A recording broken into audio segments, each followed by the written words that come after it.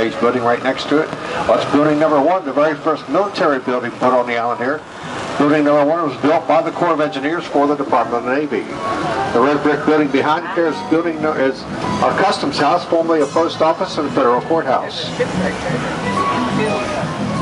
Over here to your right, you see a monument to Senator Stark area folks. That honors 167 Civil War Union soldiers that perished during the outbreak of yellow fever on the island. You see, we're all under Union control here. You had to actually go north to be in the south.